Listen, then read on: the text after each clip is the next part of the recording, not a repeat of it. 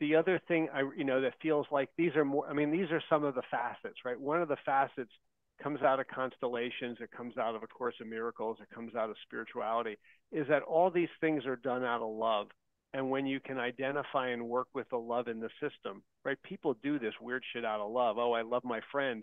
This person killed my friend. Oh my God, I'm going to kill them. Oh, I love that, um, some way of working with the love. And I love that Jesus quote that I quote all the time from Neil Douglas Klotz's, um, the Aramaic words of, love your enemy, which is um, like from a hidden place, unite with your enemy from the inside. Find the movement. They're out of something about them being out of step and out of balance. Find the movement that mates with theirs, like two lovers creating life from dust. Do this work in secret so they don't know.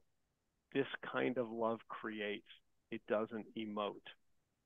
It's like find the missing object and supply it.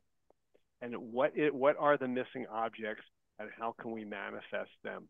There's something, these are all some pieces, but it feels like, if we have enough, it's like Peter Sengi's The Fifth Discipline, when they had the right kind of propeller and landing flaps and retractable gear and all the nice parts, we actually had a plane that could fly commercial flight.